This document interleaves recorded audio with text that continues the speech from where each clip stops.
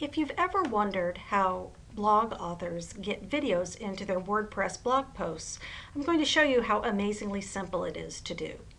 So from your blog post, click where you want your video to appear. Go into YouTube and find the video that you want, and then right-click and copy the URL.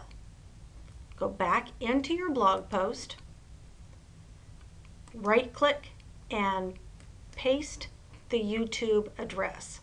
Here's an important part.